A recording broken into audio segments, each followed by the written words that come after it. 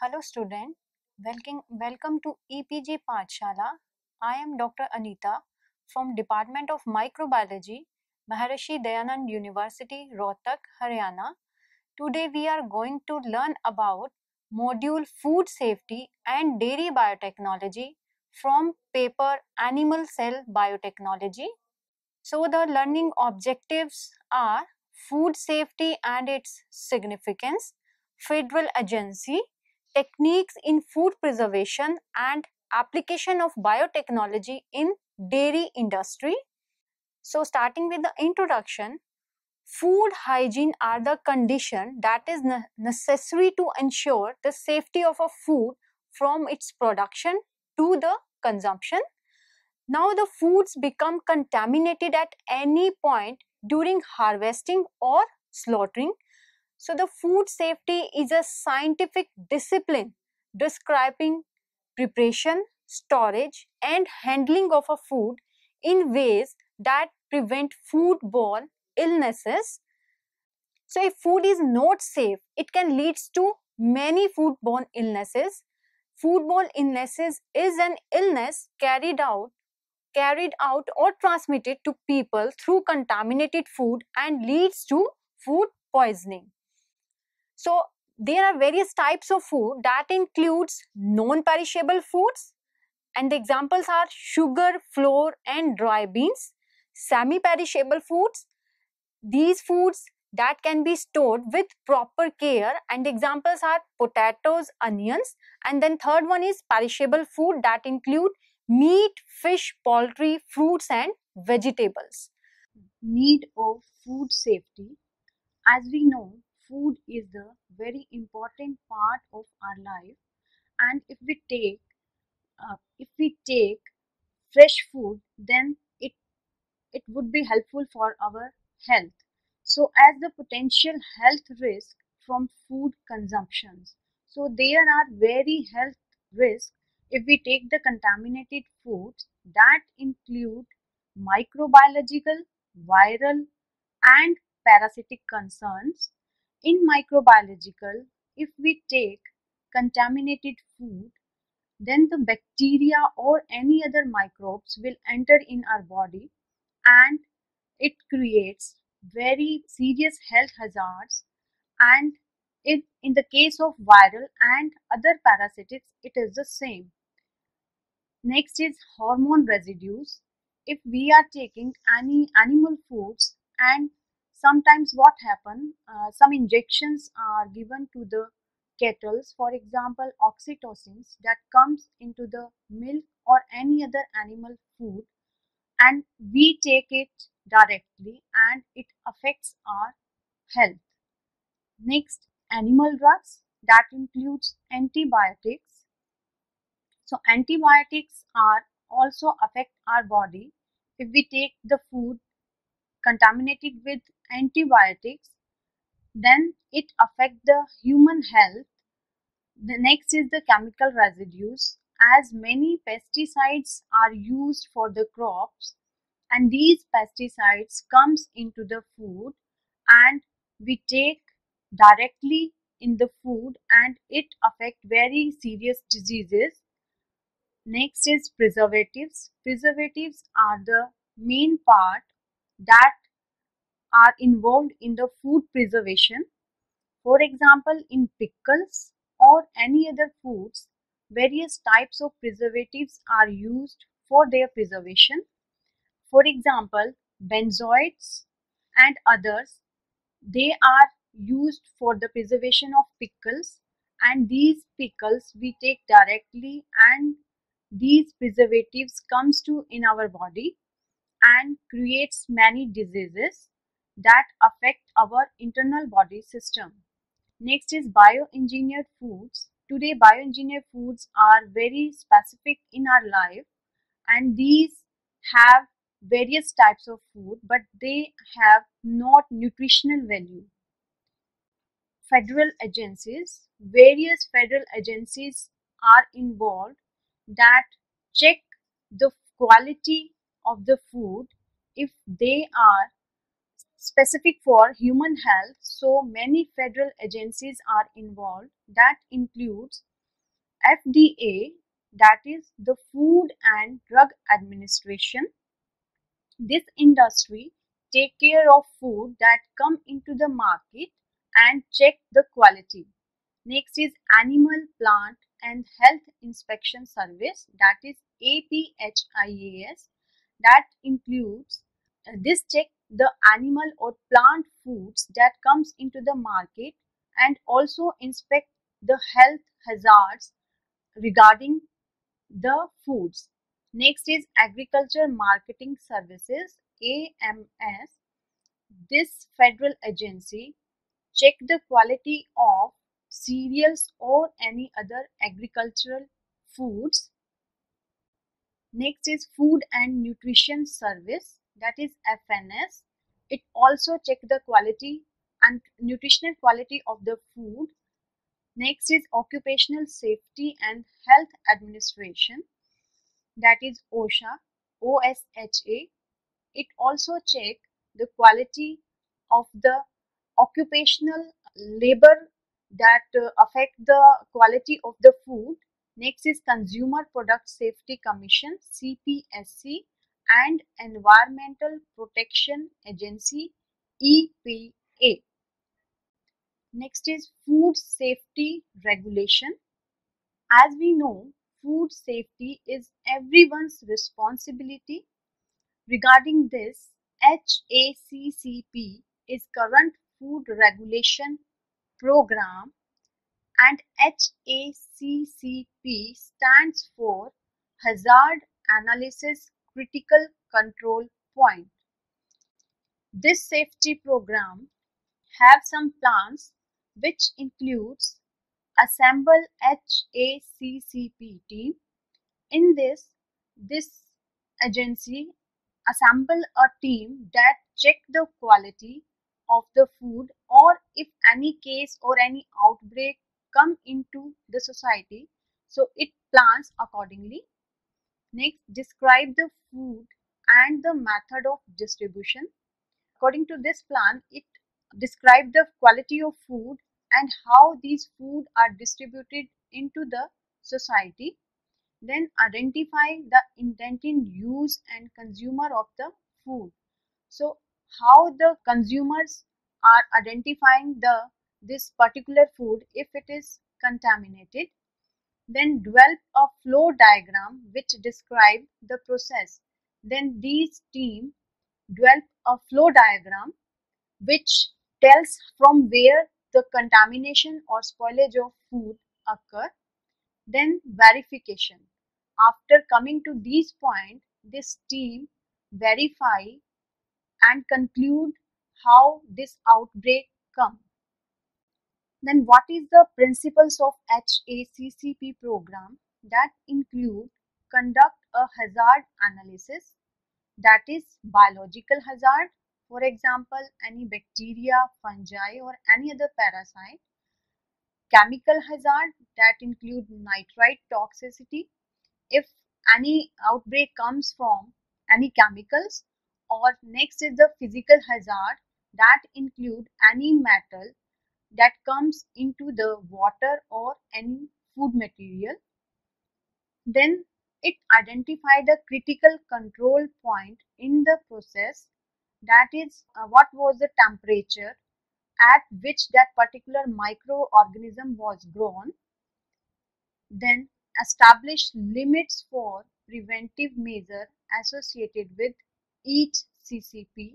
For example, reach temperature of 140 °F.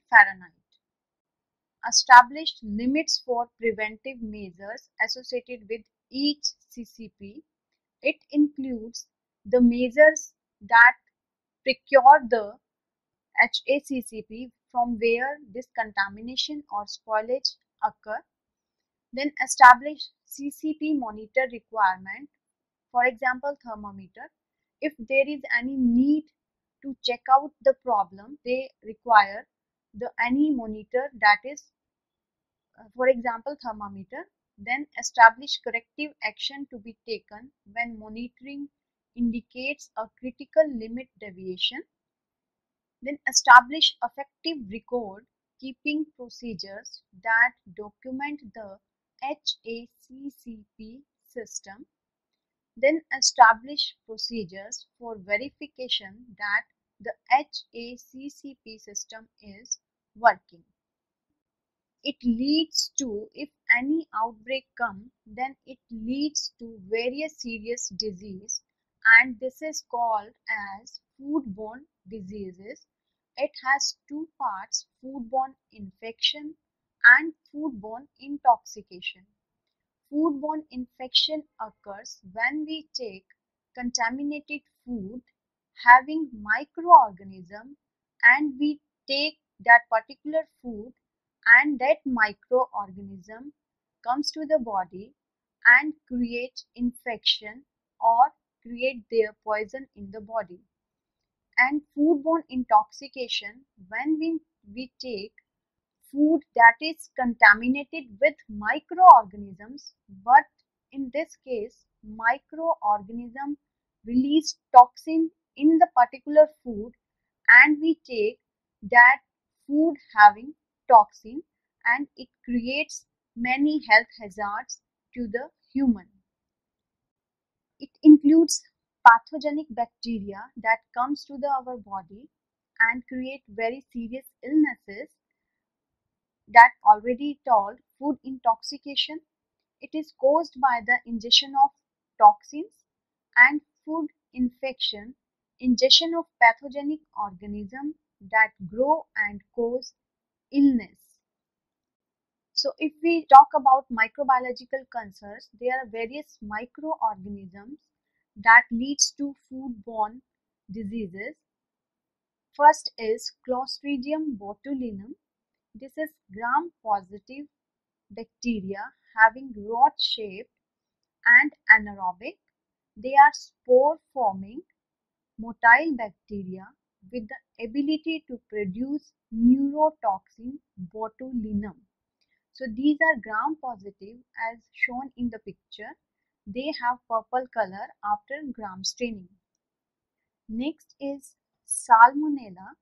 This is the another bacteria have foodborne diseases. This is carried out in the intestinal tract. This comes into the body when we take the food that is not properly cooked. So to keep away this bacteria, we take properly boiled or cooked food and also avoid cross contamination.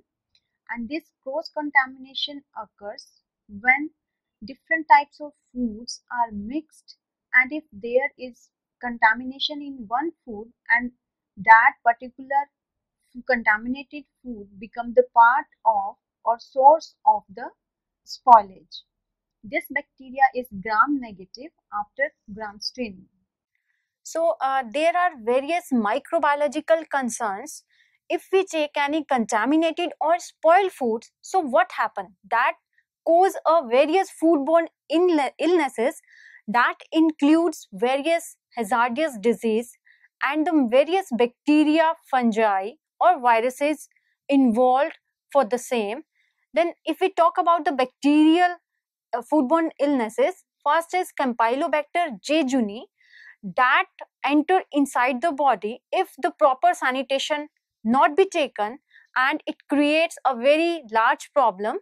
So the main source of Campylobacter jejuni is proper cooking in helps control. If we are not taking proper cooked food, then this Campylobacter jejuni, that is the source of contamination, comes from food to inside our body and create various foodborne illnesses.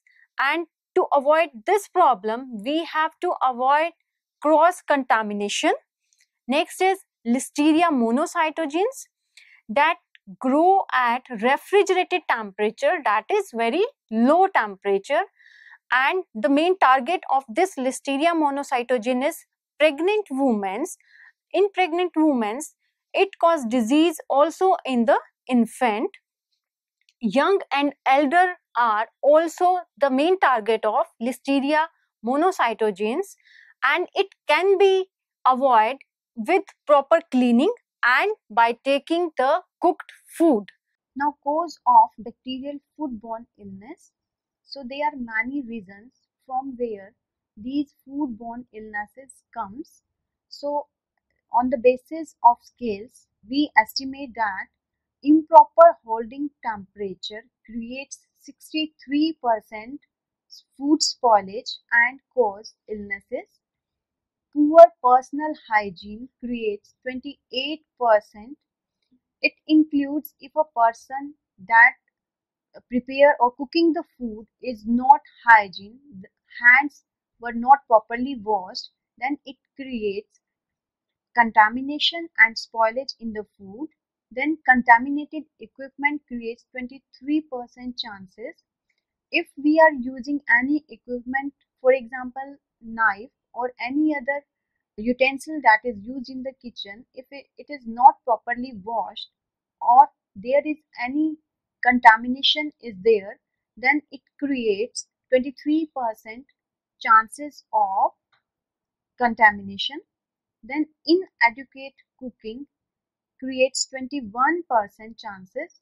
It includes if the food is not properly cooked or it have contamination of microorganism, then it leads to 21% chances.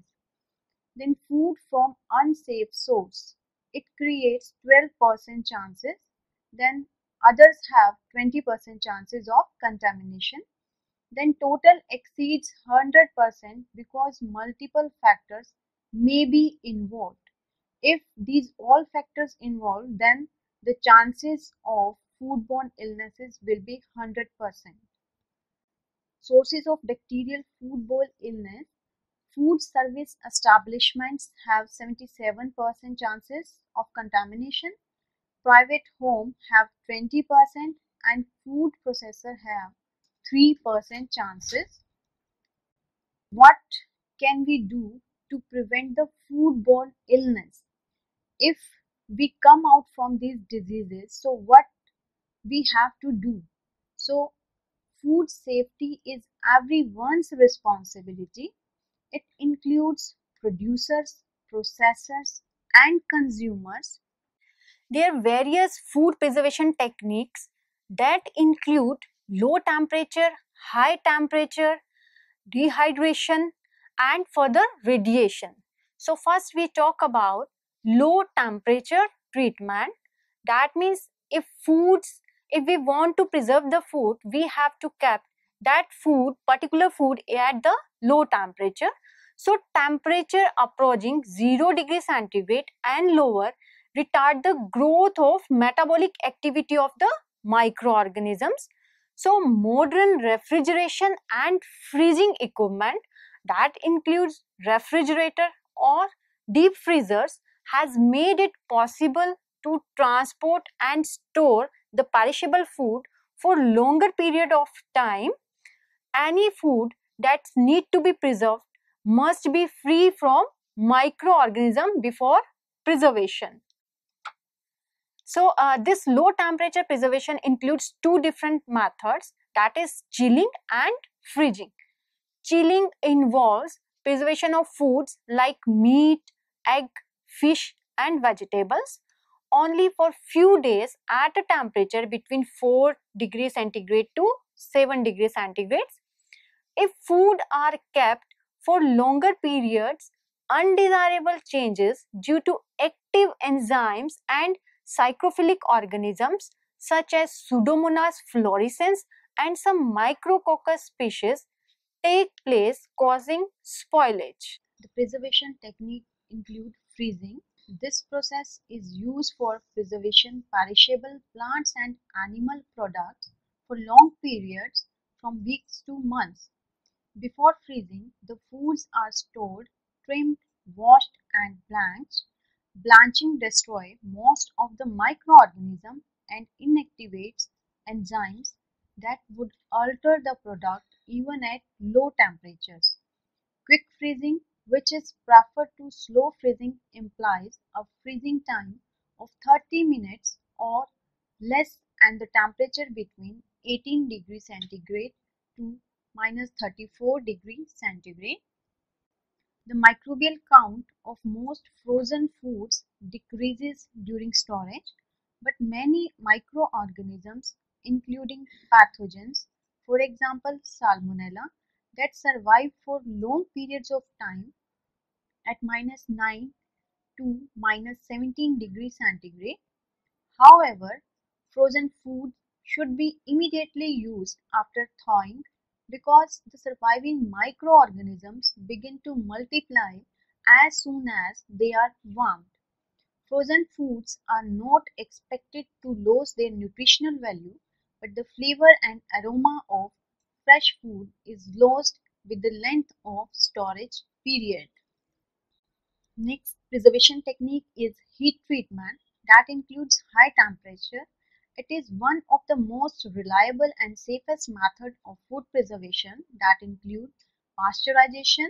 It is used especially when the aim is to kill pathogenic microorganisms and where the spoilage organisms are not very heat resistant and the product cannot stand high temperatures.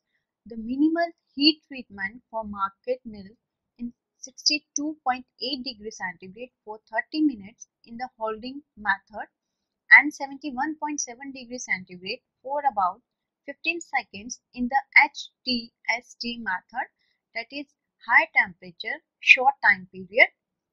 Then steam under pressure. It includes a pressure cooker.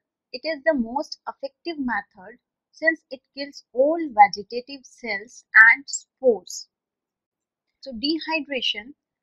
Dried foods have been used for centuries and they are more common throughout the world than frozen foods. The removal of water by drying in the sun and air or with applied heat causes dehydration. Then food products containing 10% or less or free moisture are not subjected to spoilage by the microorganisms as their activity is suspended. Once dehydrated, the food should be kept in airtight container so that it is not exposed to fluctuation in humidity content of the atmosphere. Slight increase in moisture content will permit growth of various microorganisms such as molds, yeast, and bacteria. Next method is chemical treatment. Chemical preservatives are added to kill or inhibit microorganisms in food. They may be incorporated into foods or only their surface or the wrappers used for them. It may be treated or they may be used as gas or vapors around the food. Chemical preservatives may be harmless if they are added during the storage period and are removed before the food is consumed.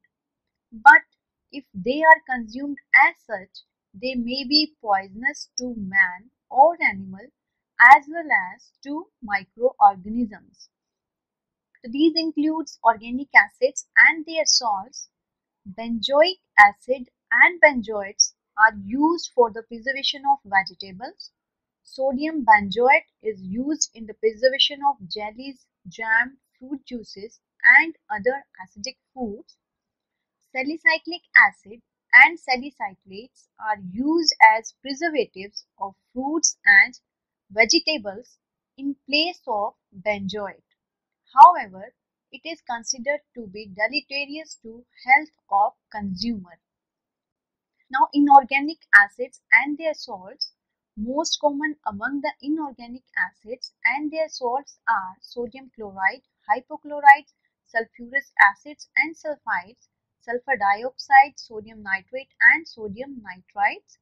So the sodium chloride includes, it produces high osmotic pressure and therefore causes destruction of many microorganisms by plasmolysis. Then another is nitrates and nitrites, how it affect the growth of microorganisms. It produces an inhibitory effect on bacterial growth and are used usually together in meat and fish preservations and for retention of red color of the meat. Nitrate is changed to nitrous acid which react with myoglobin to give nitric oxide myoglobin. It is the latter which gives a bright red color to the meat, making it more attractive in appearance. However, both nitrite and nitrate are poisonous if present in potable water or food products in more than minimal amounts. It is why the generous use of these chemicals as preservative in meat and fish products has been questioned. So, what is the time temperature abuse? So, time temperature abuse is what happens when potentially hazardous foods are left in the temperature danger zone for too long. A potentially hazardous food is any food that will support the growth of harmful microbiological organisms. Food items high in protein, such as meat, soya products, and dairy items, are usually considered potentially hazardous food and need special handling care. The temperature danger zone is the temperature range in which harmful microbiological organisms grow or reproduce most probably. So, next topic is dairy biotechnology. So, how biotechnology helps in the food preservation and the food safety. So, biotechnology finds immense commercial application in the dairy industry as it can be used to enhance the economic and nutritional benefit of milk producing animals. Milk able to fulfill almost all the nutrition requirement and is essential part of our diet. India ranks first in milk production, accounting for 18.5% of world production. In spite of number one milk producer and continuous increase in milk production, only 220 ml of milk is available to per capita in India, which is far below from minimum requirement, that is 280 ml. So Indian population is rising with the rate of 1.8% and demand for milk is expected to rise to around 130 to 150 metric ton in year around 2030.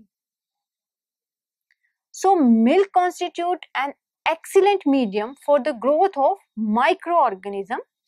Freshly drawn milk from healthy animals contains small number of harmless microorganisms.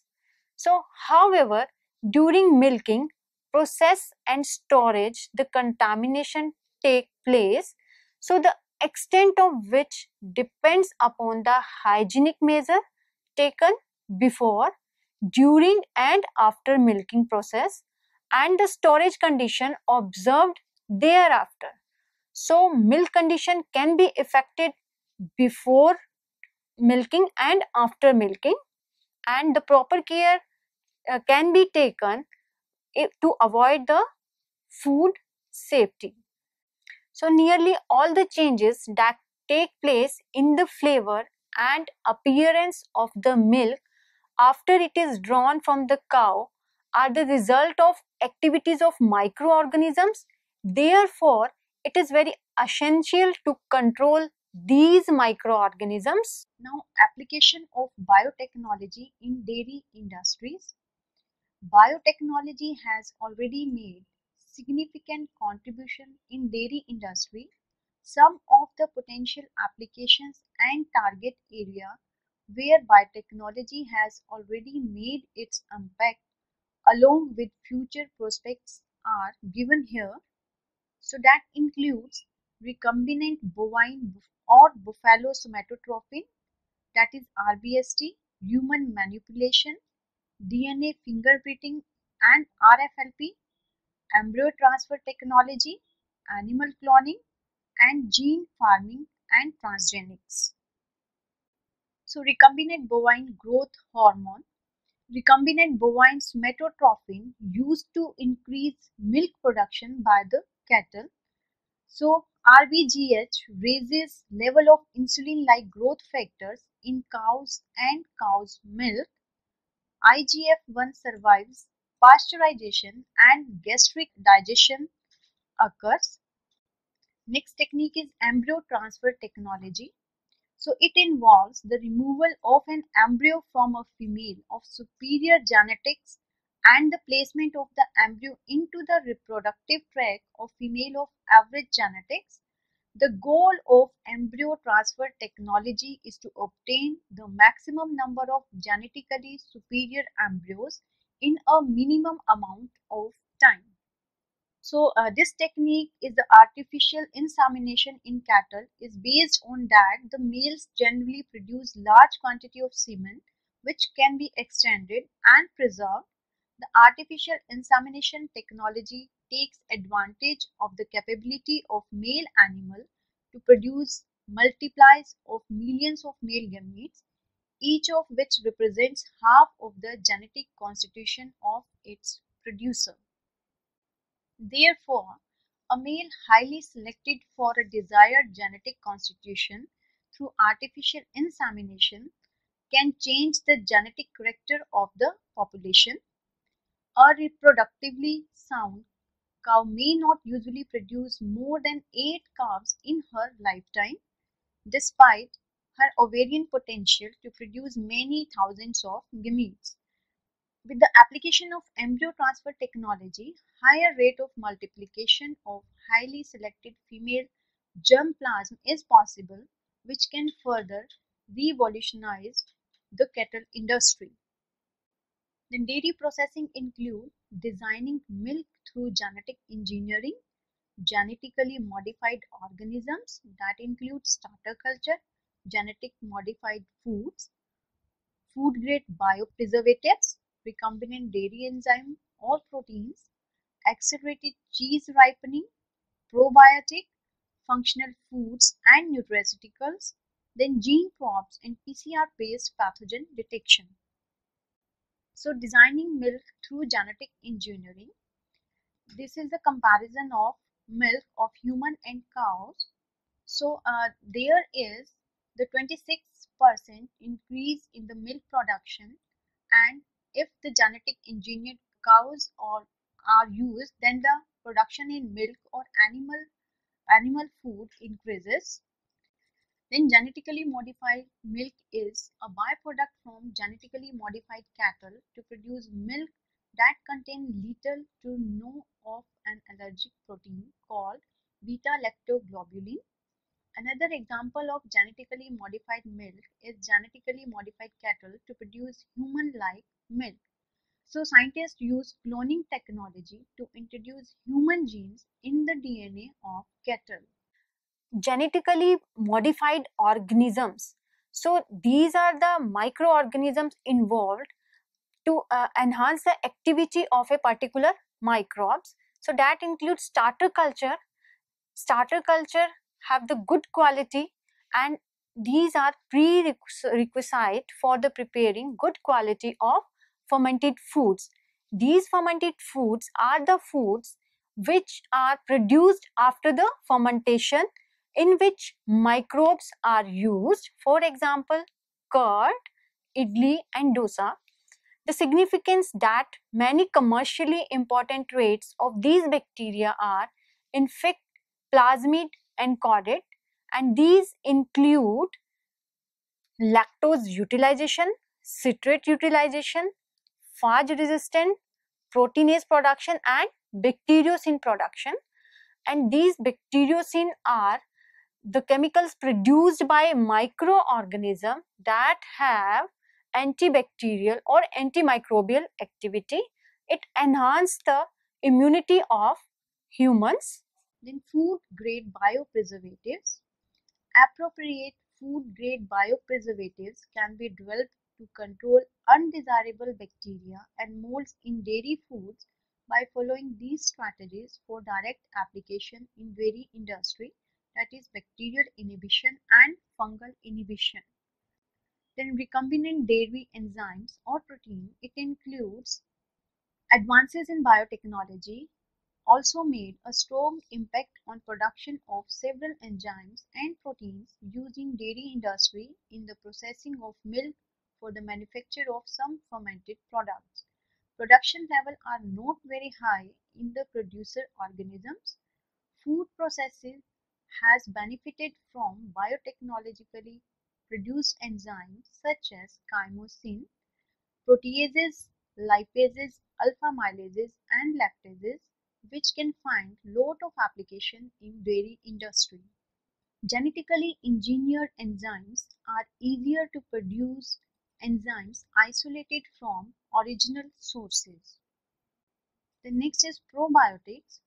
So what are probiotics? These probiotics are live microbial feed supplements that have beneficial effect on the host by improving its intestinal microbial balance. So it provides health benefit when consumed as food supplements or as food components. Probiotic potentials of these bacterium is exploited. It includes lactobacillus species such as Lactobacillus acidophilus, Lactobacillus casei, and Lactobacillus bulgaricus, and Bifidobacterium bifidum. It shows strong anti-carcinogenic and anti-cholesterolemic activity, and the good example of probiotic is Yakult.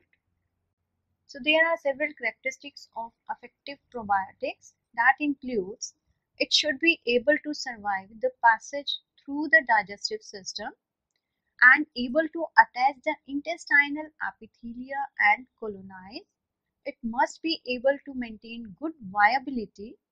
It must be able to utilize the nutrients and substrates in a normal diet. And the most important part, it should be non-pathogenic and non-toxic. Then it is capable of exerting a beneficial effect on the host, and it should be anti-inflammatory, anti-mutagenic, and immunostimulatory effect.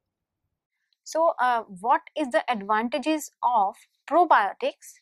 So, probiotics produce lactic acid that lower the pH of intestine and inhibit the bacterial villains such as Clostridium, Salmonella, Shigella, and E. coli. It decreases the production of variety of toxic or carcinogenic metabolites that aid absorption of minerals, especially calcium, due to the increased intestinal acidity. The production of beta-D-galactosidase enzyme break down the lactose. So it produces a wide range of antimicrobial substances, that is bacteriocins, and it includes acidophilin, etc., that help to control pathogenic bacteria. What these probiotics do, they when we take probiotics, it kills the pathogenic bacteria that enter inside our body by producing chemicals. These are bacteriocin. They are also helpful to produce vitamins, especially vitamin B and vitamin K. It acts as barriers to prevent harmful bacteria from colonizing the intestine. So main part is it helps in lowering the cholesterol level. A range of lactic acid bacteria able to break down bile in the gut, thus inhibiting its absorption, which enter the blood as cholesterol. So main disease is the antibiotic associated diarrhea. What happen in this? Disease occur when the contaminated food comes inside the body, and we take any medical treatment that includes several antibiotics, and these antibiotics disturb the gut microbiota. That means it kills our own microbial biota that is very beneficial for the human health, and this antibiotics kills the pathogen as well as our microbial flora. So if we use probiotic, then it kills the pathogenic microorganisms and also take care of our microbial flora. Then it keeps the balance of microbial flora of the human body and also help in the treatment of diarrhea. Now the functional foods and nutraceuticals. So functional foods are supposed to have a added value for consumers. That means these foods have some important values that enhance the activity when comes inside the body. It is used for health improvements and or minimize the risk to develop certain diseases.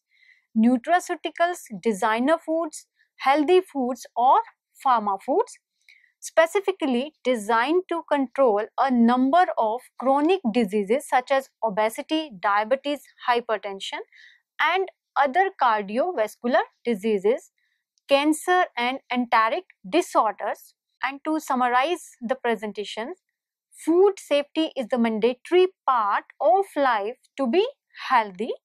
The use of global food safety and quality standard have become a major driver of the implementation of preventive control in the food industry.